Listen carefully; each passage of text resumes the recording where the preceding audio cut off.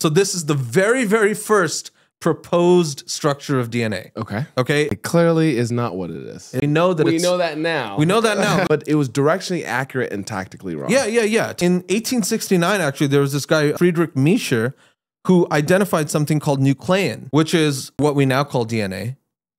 He identified that inside the nucleus of cells, there were two different types of compounds. There were proteins, and then there was this other thing that he said was nuclein, but he was like, it's probably just like some structural thing. He was like, nuclein. Yeah, because it's in the nucleus. So then came Phoebus Levene from 1905 to 1930. He was actually at the Rockefeller Institute, which is now called the Rockefeller University. It's on the Upper East Side of Manhattan. Yes. He was going into this nuclein stuff, and he discovered that there's these things called nucleotides that really make up that's the structure. The structure of nuclein. Okay. And there's three different parts to a nucleotide. You have a base, you have a sugar, and you have a phosphate. Exactly. And these are the things that make up my nuclein. Okay. Okay?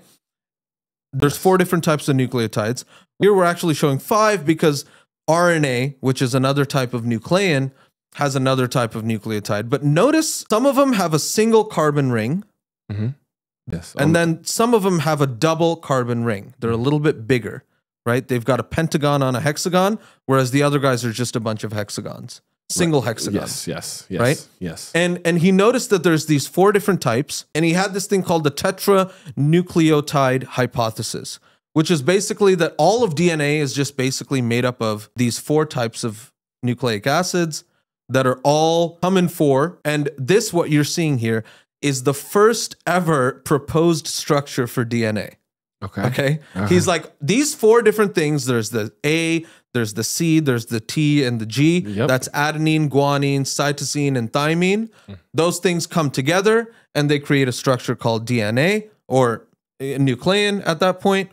And this is what confers that structural scaffold into the nucleus. Back then, you can imagine like the tools that they have is not at all what the tools that we have, right? There's no X-ray crystallography. It's incredible that they were able to to get to this intuition and this directionality of what was correct. Details were a little fuzzy. Yeah.